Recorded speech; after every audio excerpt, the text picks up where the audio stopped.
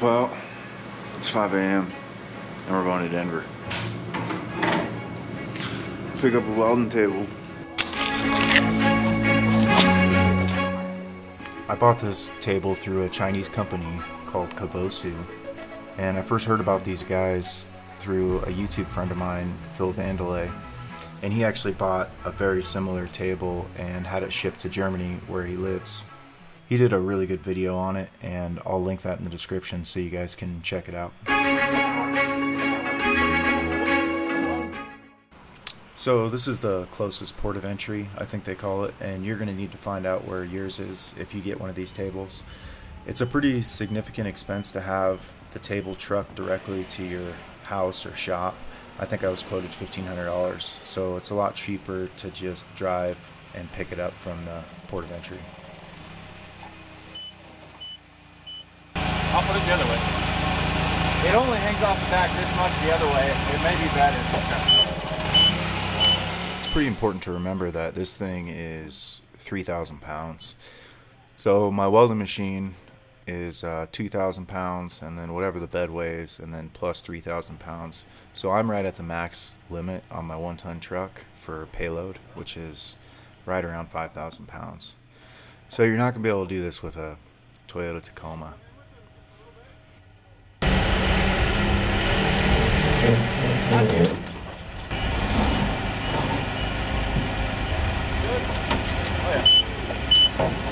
heavy. Yeah, you got 3,100 pounds. Awesome, thanks, man. Welcome. The most difficult thing for me about pulling the trigger on one of these tables was trust, right? You're going to be asked to wire a deposit, whether it's 50% or I just wired them 100% right up front because I didn't want to deal with the international wire transfer twice.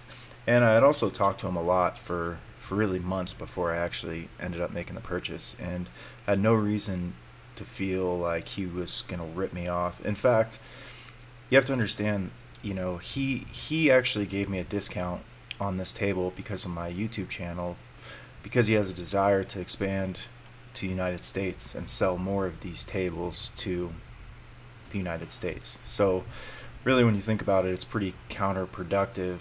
If he was to rip somebody off for one table, in the long run, that would really just hurt his business. It's not something that I felt like he was trying to do.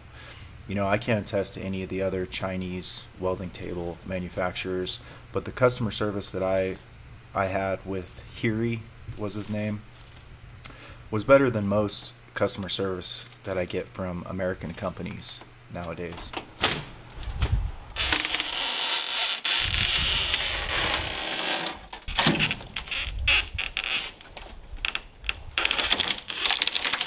So if there's anything that I learned from this whole process, is how important a good customs broker is. I got really lucky and I found a company, Bluebird Customs, and the lady's name was Emily, and she did a great job. There's a lot of paperwork and EIN numbers, social security numbers, there's fees and signatures and all kinds of things that need to be filed within a certain time frame, and if any of that doesn't line up, you're not going to be able to pick up your table. Emily, I asked Emily if I could recommend her on my channel, and she said yes, so I'm going to put her information in the description, and feel free to ask me any questions that you have.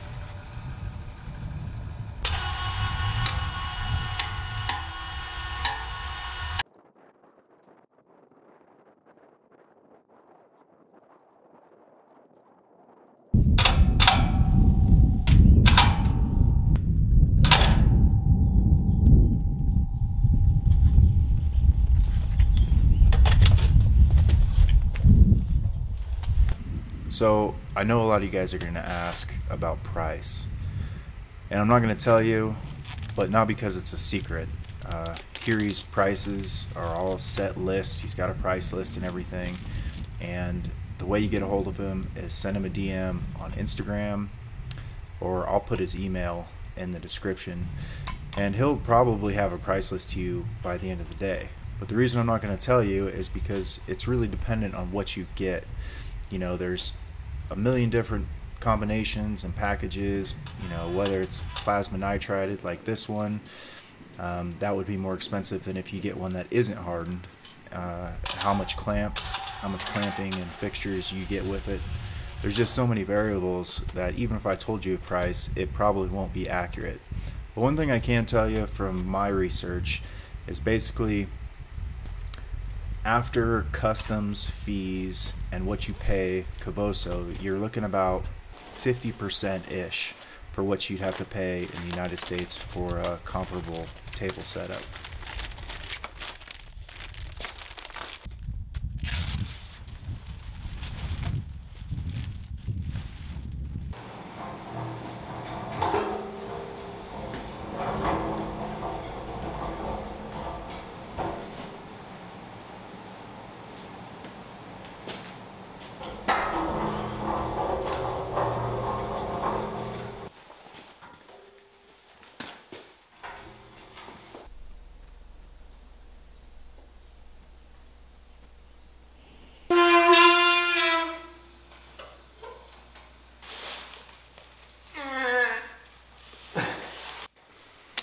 So the table and the outriggers and all the steel that makes up the table is basically 7/8, 15/16 inch thick. So it's metric, but that's what it translates to. And it's super heavy. Even these little legs, they don't look that heavy, but they're definitely too heavy to manage by yourself.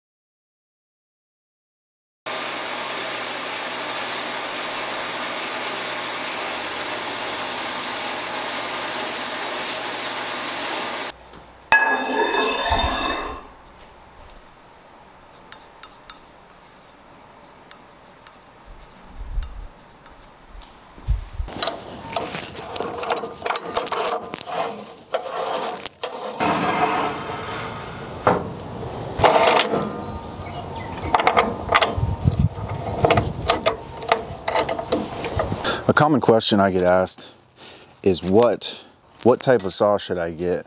A bandsaw or one of these dry cut chop saws? And the simple answer is both. If only one of the two is in the budget, I'd recommend one of these Evolution dry cut chop saws. They actually sent this one to me and gave me a discount code that I'll put in the description. I think it's for 5% off. And I've always had these, and I've actually had Makita before this one, and I like the Evolution one a lot better. It's got a bigger blade, and it's just a lot more solid, more steel parts than plastic.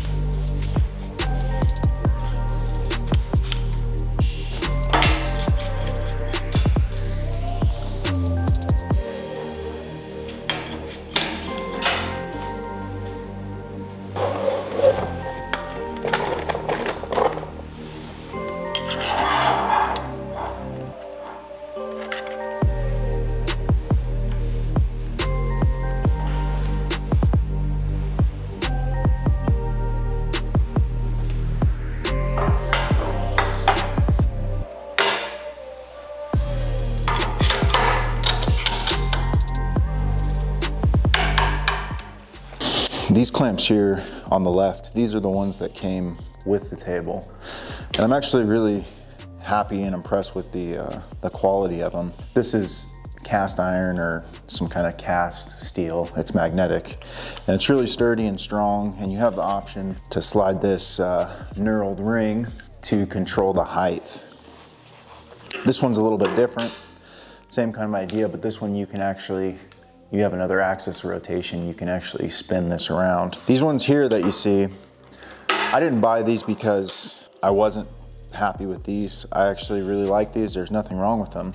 The thing is, I just wanted to see what was available in the US for 28mm fixture clamps, because it's not very practical to order from a Chinese company and have to deal with tariffs and, you know, all the fees and everything just to get a couple clamps. And these are Bessie brand. I also like these just for speed's sake. They're really fast. But I guess my point is, it's nice because this 28mm hole pattern is standardized enough that you can still get tooling for this in the US. I got these from MRM Machine and Tool. You know, it only took a couple days to get here, and it was good company to work with.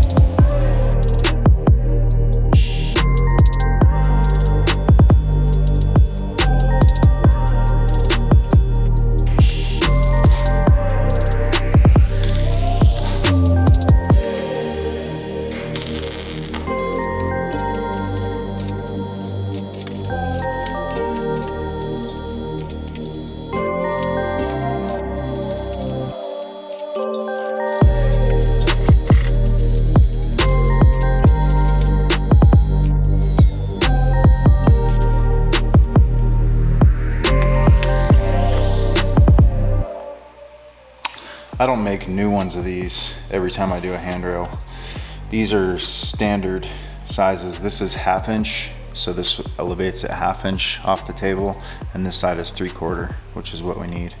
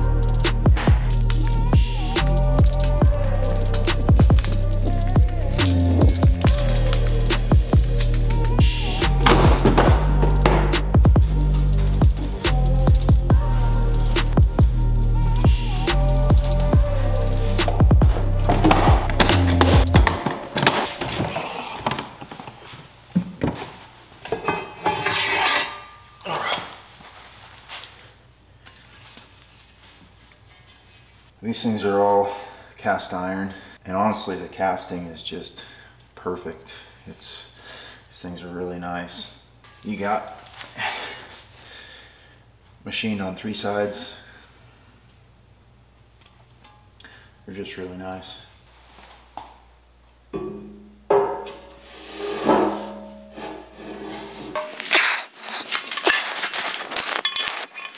Well, I will say I'm gonna have to come out with a better way than this because these things aren't light.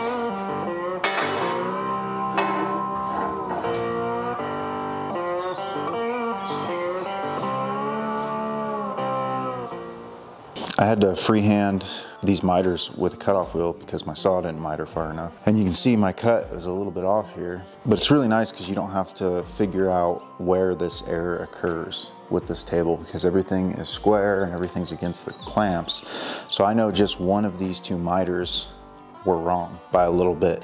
So I pulled the diagonal, and to this point right here is exactly where it's supposed to be. So I'll just fill this little gap here with weld, grind it smooth, and nobody will ever know.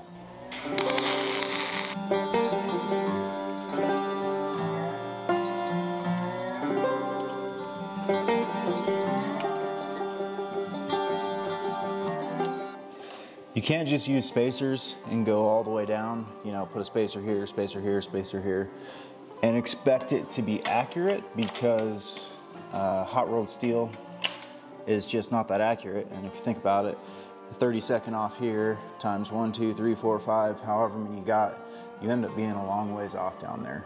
So I'll do 2 or 3 with the spacers, and then periodically I'll measure from the top rail to the picket to the baluster to make sure I'm in the right spot.